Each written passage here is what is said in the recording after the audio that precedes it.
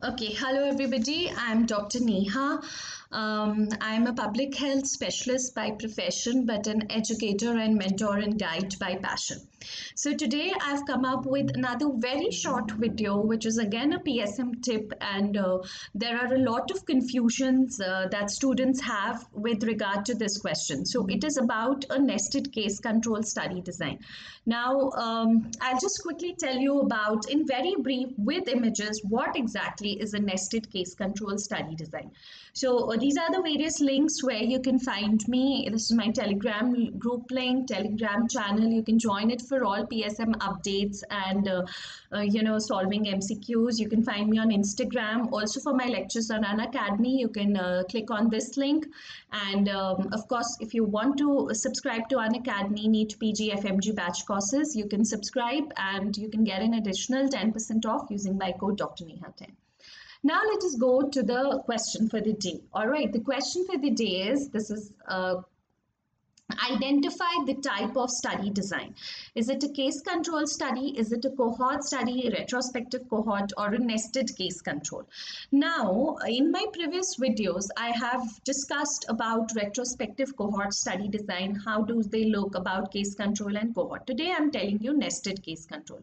So if you look at this image of nested case control, actually what does it mean? Nested case control. It means something is nested within something. Okay, so this is case control study which is initiated within a cohort study is actually a nested case control. Okay, look over here. You have a defined cohort. You're waiting for developed disease for some period of years to see how many develop disease, how many do not develop disease, and from them only those who develop disease become your cases and those who do not develop become your control.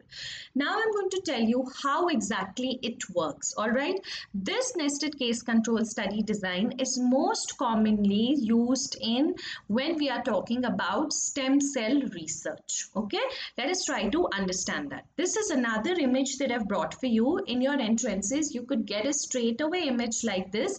Look over here. This is a cohort design and this is a case control study design, and what we've done it that this becomes basically your nested case control. This is your study population, study cohort available in nested case control study. This is divided into exposed, non-exposed. From those who develop the cases and those who do, from that cohort only, some develop the case and some do not develop the case, they become the controls.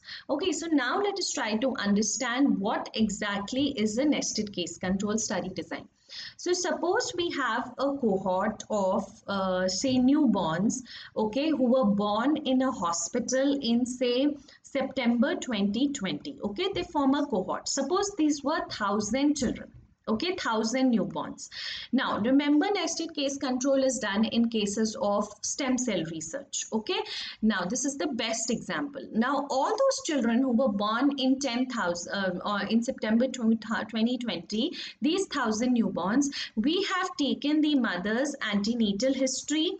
We have also taken their blood samples. These kids, these newborns, we have preserved their blood samples. We have preserved their stem cells. We've also say preserved their urine samples. Now what happens? We start following this cohort. Okay, we follow them up to say 10 years, 20 years. We keep following them. After say 50 years, what happens that 50 newborn, this was a cohort of 1,000 newborn.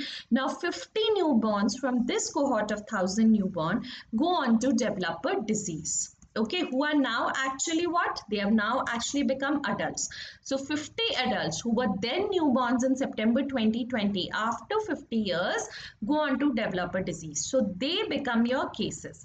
So this is how much? 50 develop disease. That means your controls kaun ho jate hain? My controls become the remaining one, which is 9,950 adults.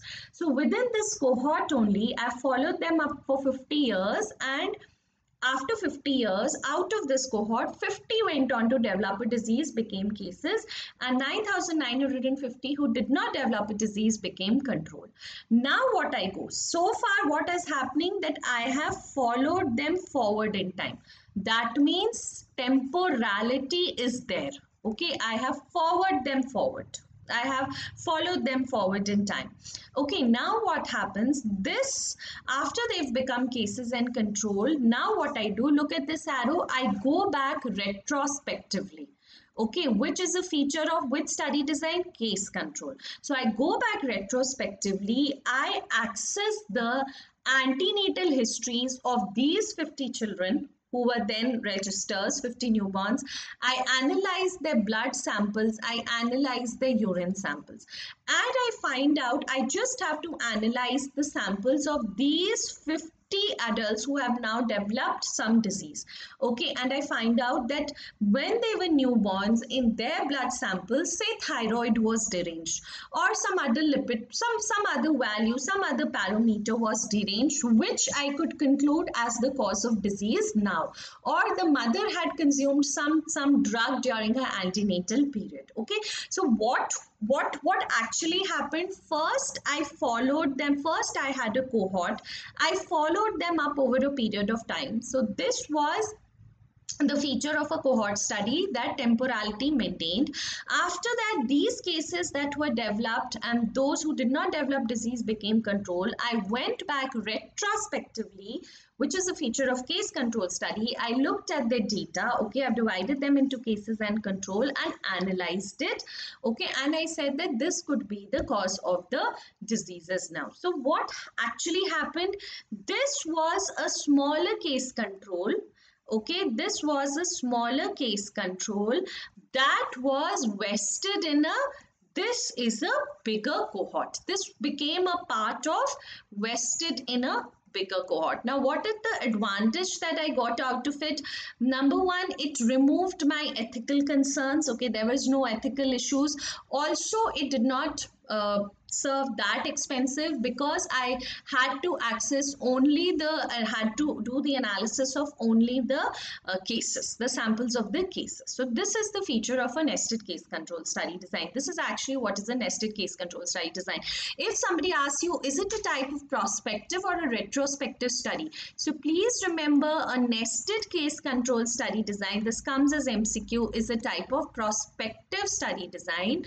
Why? Because you have come, you had a cohort and you've come forward, you have maintained the temporality, and that is why it is known, it's and then cases and control developed, which are part of this bigger cohort. Okay, and therefore since we followed them up over a period of time, therefore it is a prospective study design. So I hope this was clear to all of you. Available, I have shown you with the images also. Look over here.